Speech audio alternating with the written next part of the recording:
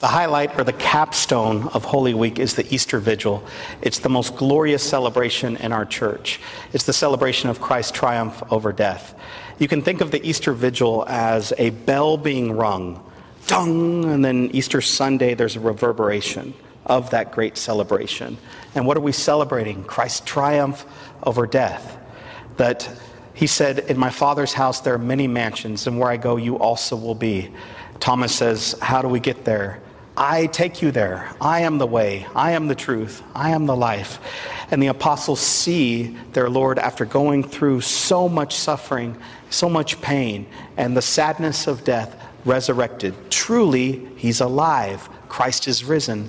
It gives them the strength to go out into the world, and that's where we get all of the writings of St. Paul and the letters in the New Testament.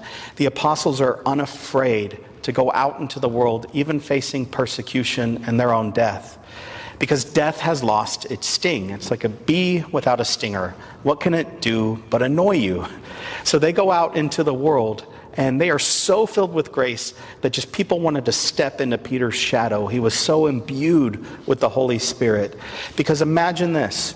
If you knew that Jesus Christ had your back through anything and that nothing could harm you or get in your way, as St. Paul said, no trial, no persecution, no pain, no suffering, not even the sword. If you knew that not even death itself could touch you, what would you ever be afraid of? So Easter, especially at the vigil, is this triumphant cry against anything that would ever cause us to be afraid, including death itself.